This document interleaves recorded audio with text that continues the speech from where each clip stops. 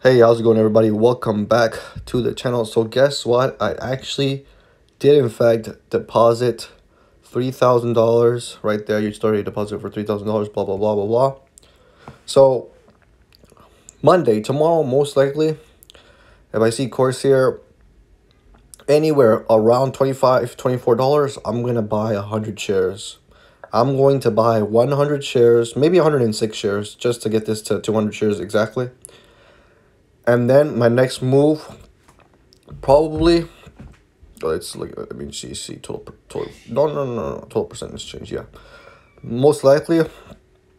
Other position that I'm down quite a bit on is Neo, but I kind of already established my full position on it. I want to get more money into Tattooed Chef, so probably my next big move, if Tattooed Chef stays around under $20, I think is a good play.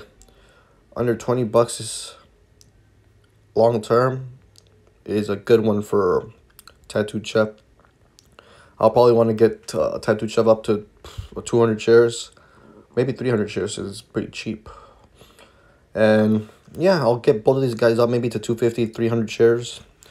And then I'll see later on if I can find a good discount on any of these babies over here on my watch list.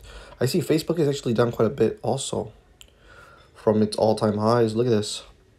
It was 382. It's down about 15%. 15%, wow. But I think Facebook is also a pretty good buy right now. IPR. IPR has been killing it every single time I've seen it. Jumia? Nah. Jumia, come on, man. I think we have to wait a little bit before. What about Lucid? Let's see how Lucid's doing. What else? Roku, I think Roku's down quite a bit too, yeah. Oh, yeah, quite a bit. 30. I'm gonna have to see what's up with this one. 38%. It might bounce all the way back up. Maybe it might be a good swing. We're gonna have to see. We're gonna have to see. But yeah, that's the plan for tomorrow. Buy Corsair at about $25 or less, hopefully. And yeah, the only reason I'm doing it is because I have money in my account, my bank account right now. And the thing that I've noticed is once I have money, I feel comfortable and I start going out to eat more. I usually go out to eat more fast food. I go buy stupid things. So, but then when I have no money in my account, I'm more conservative. I'm like, oh, I'm broke right now. So that's why I'm gonna keep the mentality. I'm gonna try to keep my account like under $2,000, so I can feel broke. I only have enough money to pay my rent, and I'm gonna have to stay hungry. But when I have more than like $5,000, $6,000, $7,000, $8,000 in my checkings, I'm like, I can go to Jack in the Box, or I can go to McDonald's to go get food. And that's how I waste. Yes, how I waste more money. But then when you have less money, you start acting more frugal. And I think that's the best way to do it, at least for me right now, because I need to take this more seriously. Sometimes I be taking this super serious, where I'm not having no freedom at all outside of investing, and sometimes I'm too casual, where I'm like, oh, I get to eat. I get to go out to eat every single day.